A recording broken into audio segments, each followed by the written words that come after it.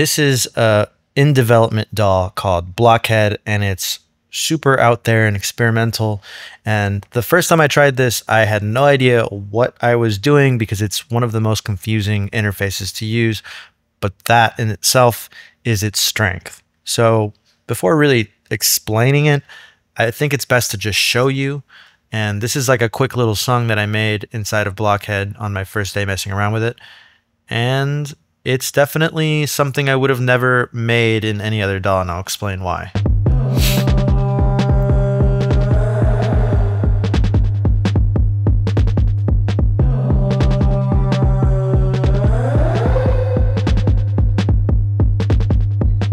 So to show you how it really works, I'm just going to start a brand new project, and you are welcomed with this just empty space. First thing you got to do is add a track, and you're just kind of like, where's the grid? What am I doing? This looks so different than what I'm used to, but it'll all make sense in a second when I bring in this quick little splice sample. Let's see, I'll bring in this kick, right? So you bring in a kick, and if you have a track, you can just drop it in and it's free. There's literally no grid. Kind of like grid. I could probably very easily just copy it, paste it, paste it, paste it. And this is really weird, but for some reason, the developer, which is just one person, decided that tab is the best way to play. So the first thing you'll notice is there's no grid, and we'll get to that in a second. But first, I want to show you what's cool about Blockhead. Everything's divided into these little blocks, and when you double click these blocks, you have control. So it's not your traditional sort of audio clip where you can just gain it or lower it, maybe like you could in Pro Tools or something else. You have a bunch of different things here. You have your amp, which is your kind of attack, decay, release, all that stuff. For example, if I wanted this to be a really short kick, I could do that.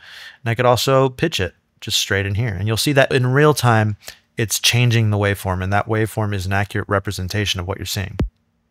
So it's all very destructive. It's not something that you can just bypass and then you're back to your original thing. Everything that you're doing here is definitely going to stay on whatever clip you do it, but it's every individual clip has the ability to kind of do its own thing, you know? So I'm gonna make this one like a really high pitched, like,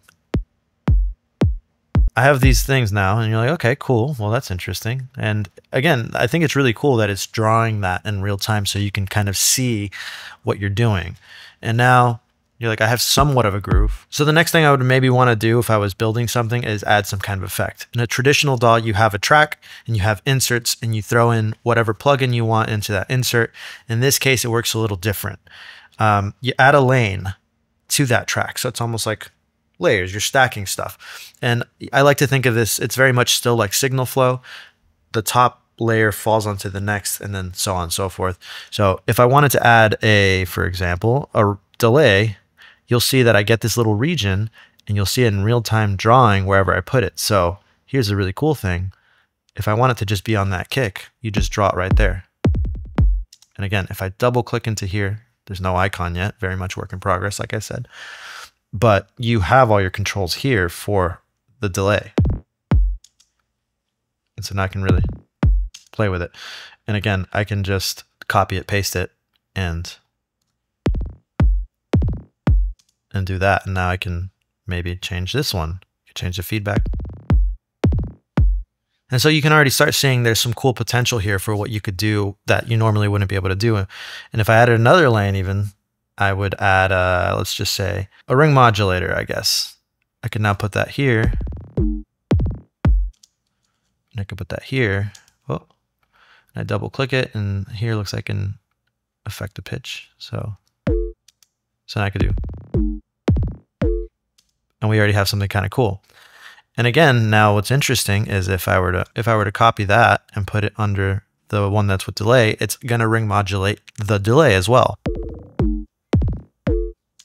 And there we have a really quirky, weird groove with just a kick. Mind you, I haven't done anything in terms of like opening a VST or anything. This is all just manipulating samples. And so you can already quickly see that if you start building out a song like this, you have what seems like infinite control to really get in there and tweak the sound design.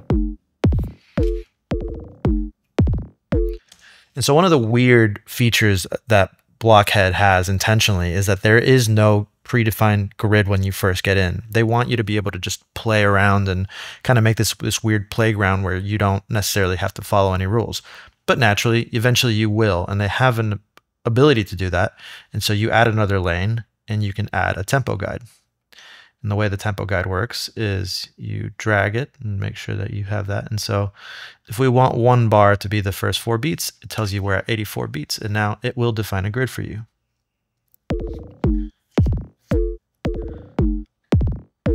And so something really crazy, if you think about this implication, is if I wanted to, I could bring a kick over here. And if I really wanted to, I could completely ignore the grid, for example, and then I could add another lane, and I could add another tempo guide, and I could I could essentially have 2 different tempos, which is insane, for example. And now you really start saying like, oh, this is kind of crazy. And so now, you know, I'm building a song here. I have, and it gets a little tricky if you're going to do 2 tempos because it doesn't know where to snap, but you get the implication here is that now I could do something that's at a slightly different tempo, and you've got some really wacky sort of things happening here. It actually surprisingly kind of works. So let's just keep building on that. So there I've got a tempo that's 84 on top and a tempo that's 87. Normally I'd be like, why would you want to do that? In this case, it's just kind of fun. I probably won't go too far into that, but let's see what else you can do. We'll add another track. And in this track, we're going to add a synth. Again, here you would normally expect that when I open this synth, you're going to get some kind of VST that opens here.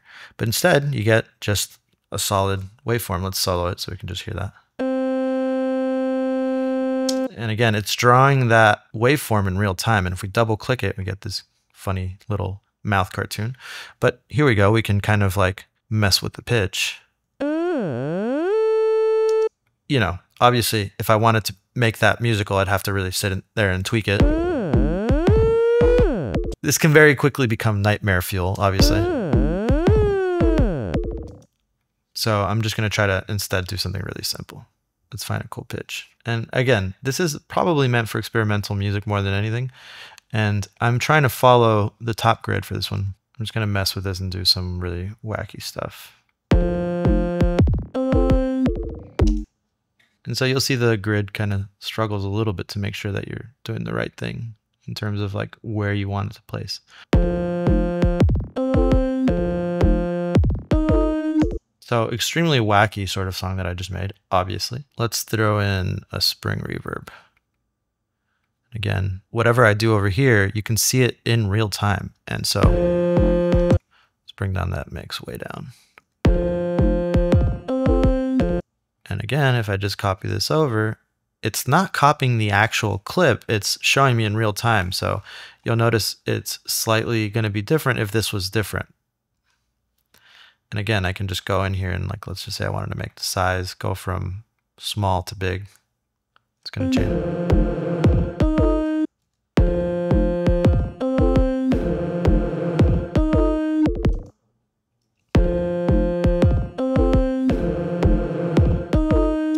I'm going to show you some of the other features that are super cool.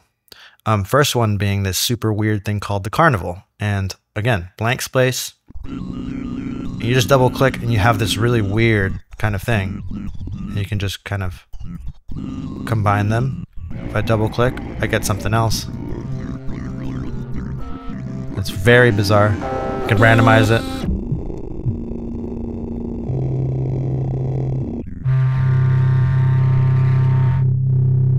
Don't ask me to try to make sense of this because it makes no sense to me.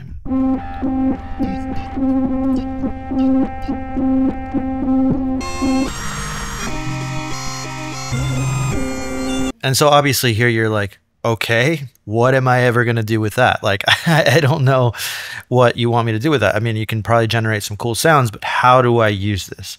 And to answer that question, we have to talk about how you input things into Blockhead when you're not just importing a sample. And of course, they can't just do it simple because that's not what this program's about. It's not just a record button and you start recording. The fact is that Blockhead is always recording. And so everything you have been doing it records. And so in this case, when I was playing with the Carnival, it recorded all of that. And I kind of like this. Let's see. And so if I like that, I can just double click it and bring it in to a new track. Well, I think I put it in a different lane, which is fine, but let's lower that way down. Well, first we can just go into the amp, bring it down. And of course, the same way I was manipulating everything else, I can manipulate this in real time. And so that also works for your actual input. Like you can just go over here and add plus, and you can add, like you can see it's picking up my MacBook microphone here, and anything I say or do, it'll record within a certain threshold that you can set. And that obviously, if you have a guitar plugged in, for example, you could just be playing along and you would have something that would be in grid, and you just highlight it and drop it in. So you can already start seeing the possibilities of using something like Blockhead. And it's just such a unique way to record music that obviously if you wanted to make a traditional song, this would not be the DAW to use. But this really does remind me a lot of what makes something like the OP1 so charming. It's like you dive into those settings and you have no idea what's going on, truly. But that's the charm, and that's what makes you create stuff that you would normally never create. And I think that's what Blockhead is going for. It's trying to just be this very open-ended playground for sound design and to create stuff. And the cool thing is, like, you could always just go in here, create like this crazy loop, export it, and then take it to your regular DAW and start working on a song there. I think this is super, super cool, and I'm really excited to see where it goes. Like you can see right there, the version number, it's V0.41. Like, this is nowhere near complete, and there's probably so many more features. I know they're adding some MIDI implementation and all that stuff, but I didn't even want to dive into that because the thing that makes this special right now is the features that I talked about. So this is not a sponsored thing. I just stumbled upon this on YouTube a while back, and I've been following it closely.